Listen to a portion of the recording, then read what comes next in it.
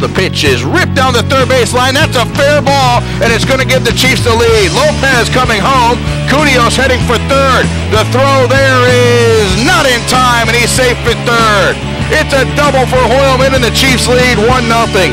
Cuneo trying to bring DeVos home from third. He singled to start the inning. The pitch swung on and hit out the right field. Going back is Workman at the track, at the wall. He looks up, and this ball is gone. A two-run homer for Ryan Cuneo. His second of the year. Cuneo with RBI 5 and 6. The Chiefs lead this ball game 3-0. Never hit two homers in the same game.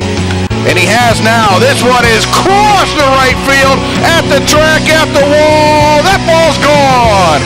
Ryan Cuneo with his second of the game, his third of the year, and it's 5-1, and you can't be much more right on cue than that. Absolutely crushed that one. 2-2 the count. The pitch is swung on. That's crushed out to right field.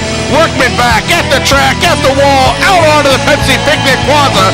And Oliver Zapata, who joined the team on Saturday, has his second home run in as many games. The 0-2 is hit on the ground towards third. Darville charges, gloves, fires across. Chiefs win back-to-back games for the first time in 2012. It's a 6-2 win. And the Chiefs take game one of the series and game one of this 9-game homestand. 6-2 over the Kernels.